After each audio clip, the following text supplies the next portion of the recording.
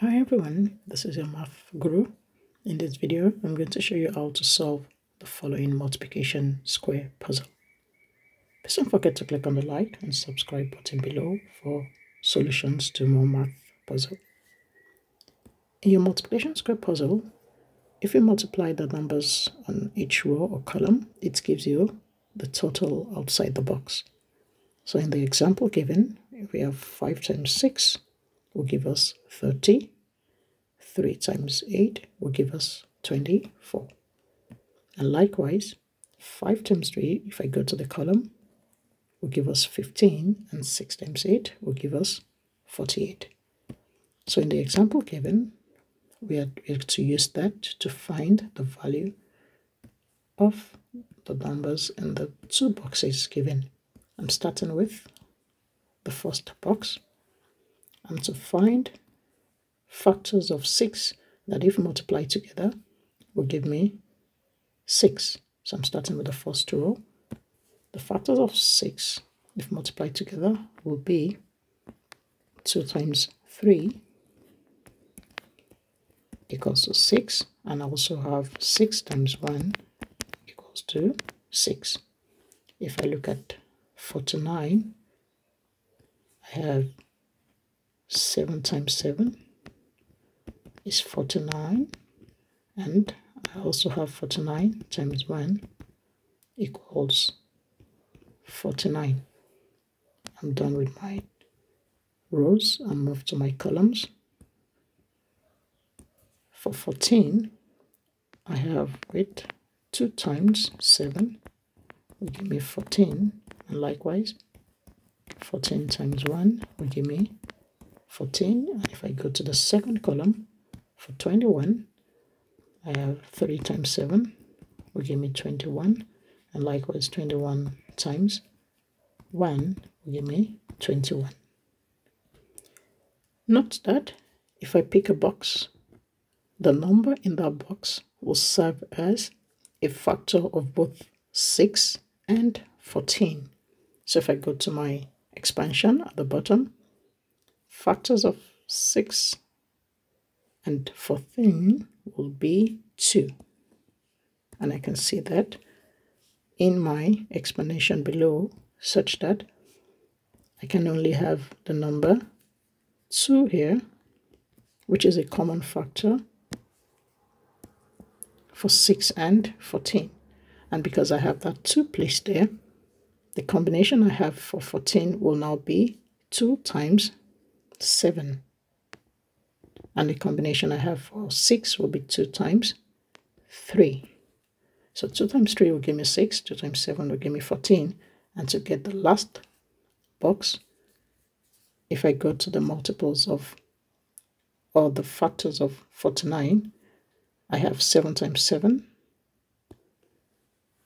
That's the only combination that will have a factor of 7. So therefore, the last box will be a 7. And a quick check, 7 times 7 is 49. 7 times 3 is 21, and 2 times 7 is 14.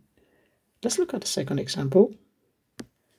Starting with the first row, I'm looking for products of factors of 27, and that will be 3 times 9. Oh, yes, 3 times 9 equals to 27. And I also have 27 times 1 equals 27. If I go to 32, I have 2 times 16 equals 32. I have 8 times 4 equals 32.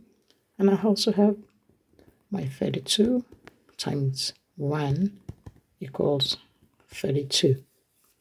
If I go to my column, the product of factors of 36 will be, I have 2 times 18 is 36. I have 6 times 6, 36. I have 3 times 12, give me 36.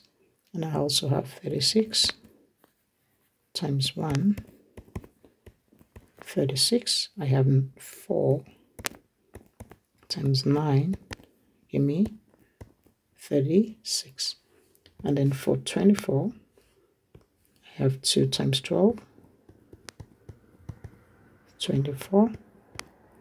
I have 8 times 3, 24. And I also have 6 times 4, 24. And then I have 24 times 1 is 24. Starting with 27 and 24, I need a number or a common factor for 27 and 24. If I go to the combination below, I have 3 times 9. I'm going to take out 27 times 1 because none of the other numbers will have a factor of 27. I'm also going to take out 31 times 1 because none of the other numbers will have a factor of 32.